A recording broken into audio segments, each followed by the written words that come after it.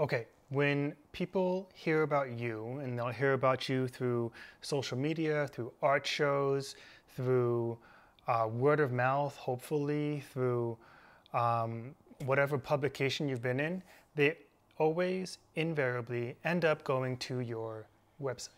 So your website has to be the thing that confirms all of their hopes and dreams about you. You know, that's kind of maybe sounds a little excessive, but they go to your website in order to understand you better, to get the communication they need to find confidence in your art, and to get all the answers that they may have about your work. And your website has to be effective at communicating all those things and more.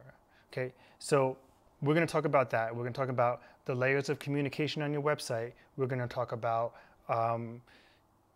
calls to action, both direct and passive. We're going to talk about SEO, communication, design, process plans, the transformation that you offer. I want to discuss home pages. I want to discuss contact pages and the About Me page. We're going to talk about the individual art page for each of the artworks on your website. And we're going to talk about collecting. Then we're going to get into a little bit of back office stuff like the Facebook pixel and SEO and things like that. All right. Your website should offer an offer above the fold, an obvious call to action, images of success, and all with as few words as possible. So we're going to jump into that with this lesson, and hopefully you can take these examples that I'm going to share with you and apply them to your website. You might have to adapt, you might have to mold, but these are the things that need to be present in your website for it to be effective. Now, on top of that, this website or this lesson is not going to be a how to build your website lesson. I'm not going to show you where to put your art or how to work in WordPress or Wix or Squarespace or any of the dozen places that you can build a website on and build a website well. That's not what this is about. There's too many to go for, and I have only used Wix, Squarespace, and WordPress. And of them all, Squarespace is what I found to be the best. Wix is really easy to use, but it's a piece of shit. And WordPress is great, but requires more developer computer knowledge than I have and that most of you have. But it's up to you on how you want to do that. So we're going to talk about these things. We're going to leave the actual mechanics of the website for another place for you to learn, and let's jump in.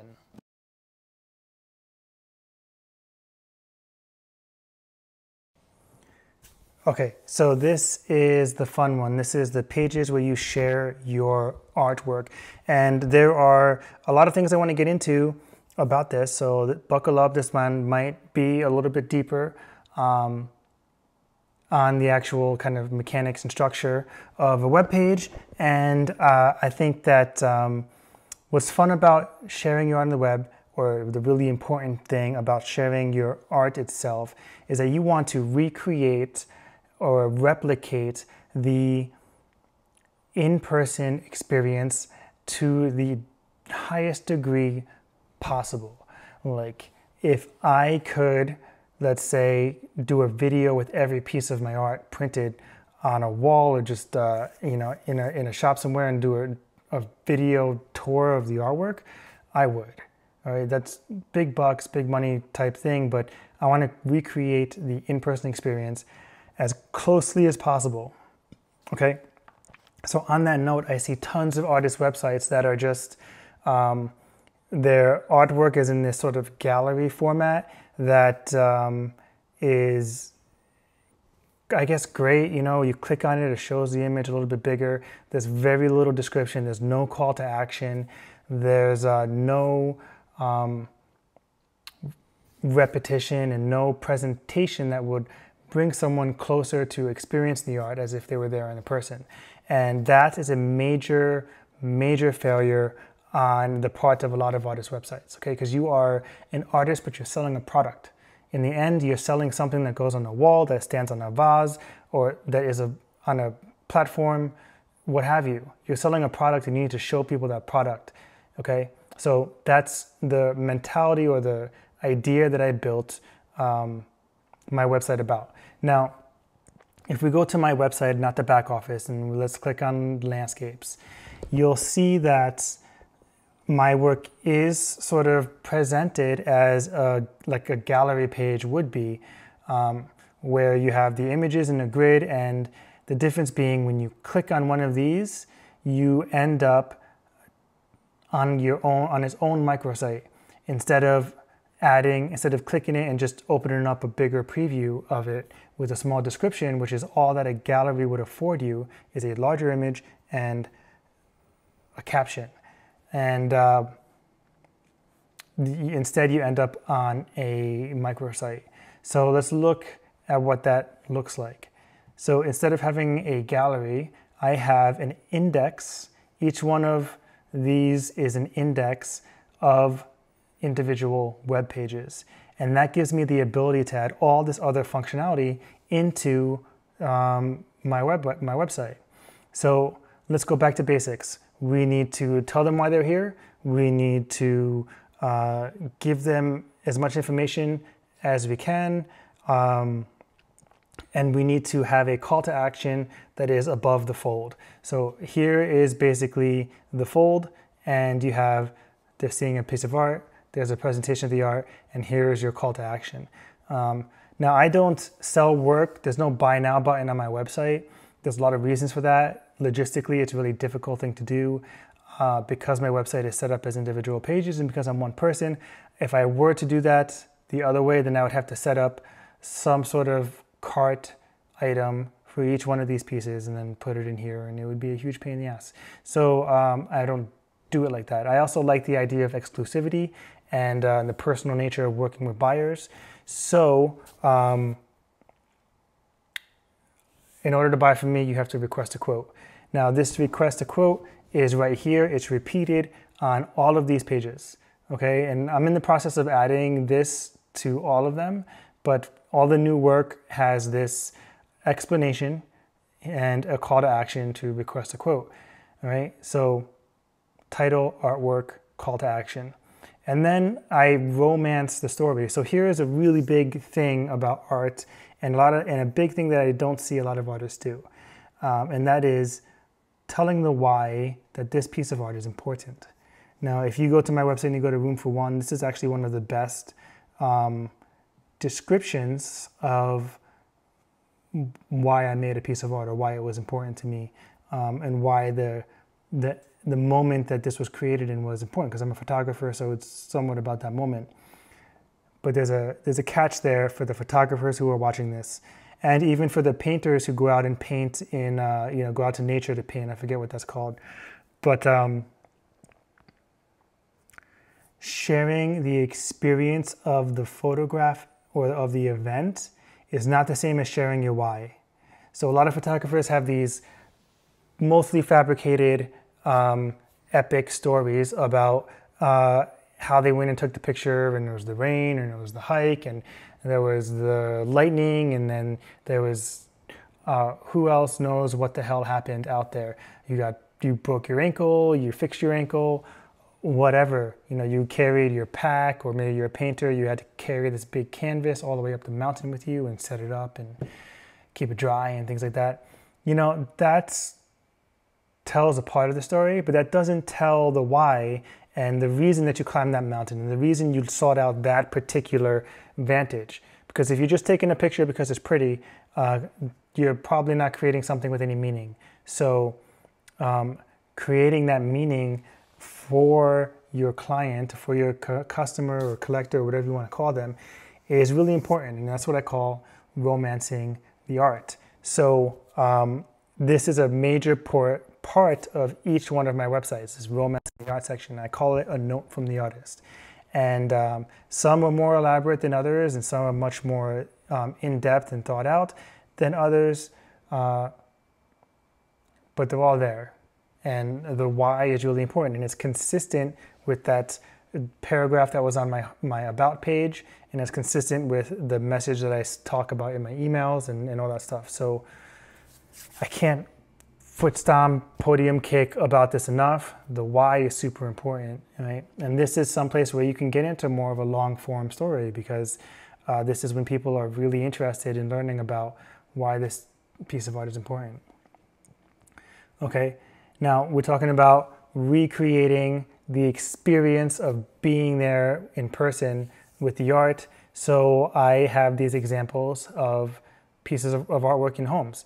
Now, again, there is a tutorial on how I make these, creating realistic art renders for your website and clients. Okay, that's right there. It teaches you how to do it. I'm not going to get into it, but there it is.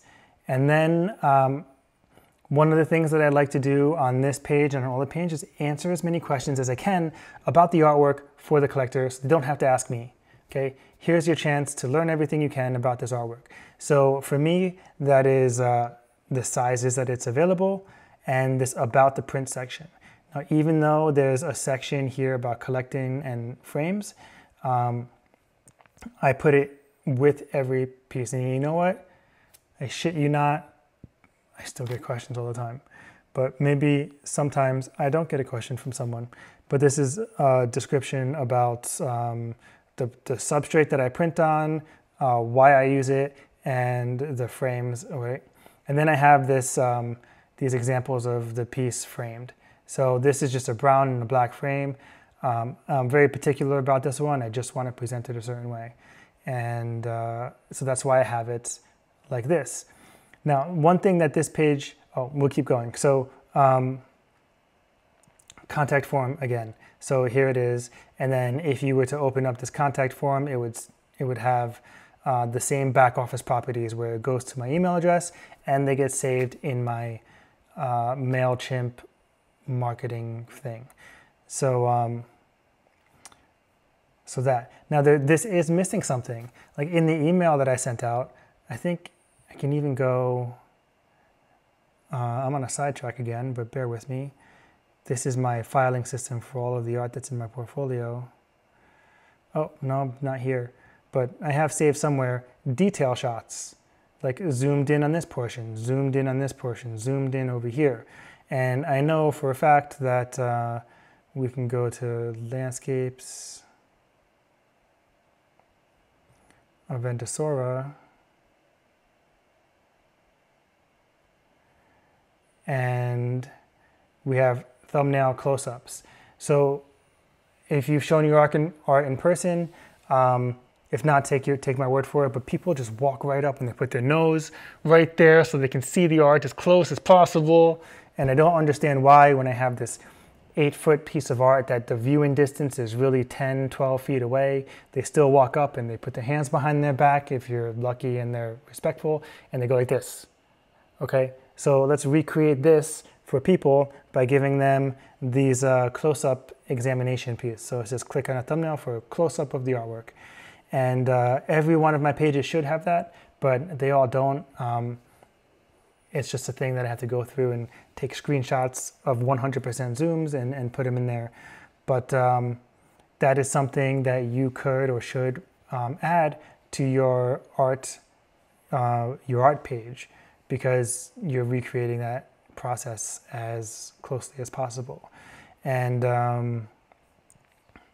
yeah, if we look at this one, again, artwork, call to action, and then note from the artist. Here's a much more brief one. Some examples of the artwork in homes. Hey, look, there's 2 pieces there, and so on and so forth. So, yeah, now let's get into some of the structure of this. Okay, so your website here is your opportunity to do a few things, like set up your SEO and things like that. So if on Squarespace, if you go over here and click on this little buddy right here, I have a page description. So whenever someone Googles, and if somehow they Google a hammock in Indonesia and it comes up on their website, the Google description, when you do a search and it gives you an entry, there's always a bit of text about the web page. Well, that text comes from this page description. So you want to make sure that you have that. And it's, again, I just copy and pasted and put it here. Here's what it would look like on social media if you looked up, if some search term landed the customer on a series of pages that had my work on it. So again, so this is the SEO description, and this is just taking it straight from my general. Okay, then we have a social media image. Now, your social media preview, this is actually a little new because we already have this preview image. This is the thumbnail that shows up on the index page, which looks like a gallery.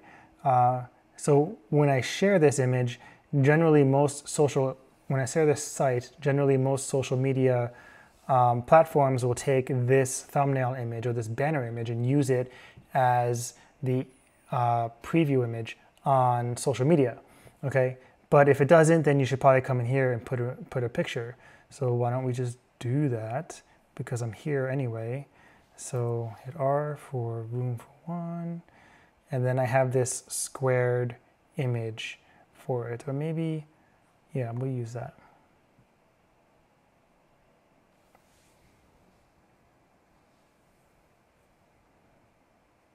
All right. And then you have an advanced section where you could put code. But if you put code in your header of your website, like for your Facebook pixel, which is super important in building websites, might as well talk about that now. The Facebook pixel, which again, we talk about using public data. Installing the Facebook pixel right here, and then how to use it in creating ads and whatnot. That would go in the header of your website, like the main header, which you'll find somewhere else, not here. But you could put code on your individual web pages for whatever purposes. That's what that section is. Don't stress out about it. Your URL slug should keep the name of the artwork in it. So this, I know on WordPress, is sometimes a random thing that you can adapt. But for Squarespace, it takes the name of the page over here and just puts it in here. So if it didn't, then I would have to go in and manually change this. And that's important. So page is enabled, it's not password protected, page description or whatnot. But this is where the SEO for your page is developed from. One of the places, okay? So place number one is on these descriptions which lend themselves to Google searches, or Bing searches, or Yahoo searches, or what have you.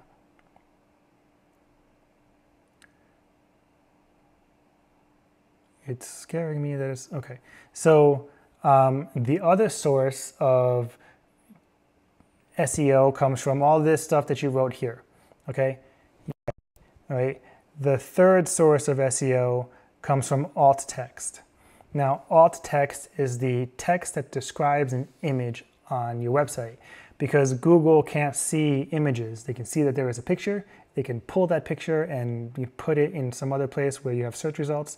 However, Google cannot read your image. Google cannot look at this and say it's a black and white dock in Bali. Okay. Now you can, on any platform, on Squarespace, you hit edit, and then there's a design note, and I have the caption for the image. So in the caption, it says, black and white photograph from Gili Air in Bali, Indonesia. A hammock hangs above the ocean shore on a cloudy day. 2 boats float in the background. That's a description of this artwork. And this is what Google reads about this. Now, I don't want to show that, so I just hide the caption. Google still sees it. The person viewing your website does not. And then there's some other options, but the alt text is how you describe pictures. Now, there is well over 2,000 images on my website. When you consider that every one of my website has this, and then it has several of these, 3 to 5, and then it has anywhere between 2 and 10 of these. So let's say there's 8 here, 13, 14 images, over 100 images in my portfolio. It's a lot of alt text to write, but it does have its value. However, big stop right here. I want to clear up, a misconception about SEO, okay? I would say that 95% of non-local traffic does not come from SEO. It comes from publications, which include print and editorial, as well as online competitions and awards, YouTube videos, and then social media. 95% of any traffic that's going to come to your website is going to come through those sources, not through someone typing in black and white hammock, which is actually a really specific term, so it might end up here. But if they type up black and white ocean image, then or even moody black and white ocean image, they're going to get billions of images, millions of images, or millions of search results. And you're not going to show up there. It's going to be a very unreliable resource for you to attract traffic, okay? However, you do want to have this stuff for the off chance, that other 5%, that really specific person or that just really complete website. But SEO versus social and other publication traffic, if you're going to spend your time somewhere, spend it in social and the other things, because those have much more efficacy in getting found. Now, that's for the broad search results. For the narrow search results, when people look for art online, they look locally. People look for art online, they look locally. So when someone in New York City wants a piece of art, they look up art galleries on Google so they can go look at art. So that is local SEO. Now that you create your own business on Google and you populate that thing, and then you populate a Yelp, whatever. If you only have your home, then make it a by appointment only type thing. But you want to show up for all the people who are searching locally. So that is an SEO thing that you want to do. Okay? All right, we didn't make any changes here, so I'm going to hit cancel. Did we make any changes? I don't remember.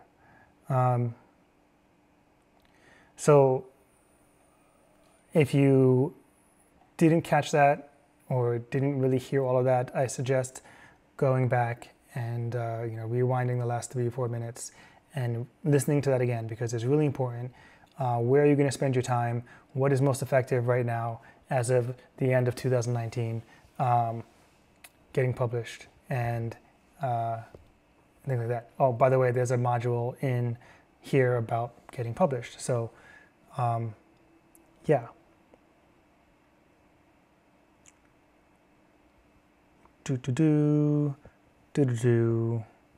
Okay. Let's move on to the next section.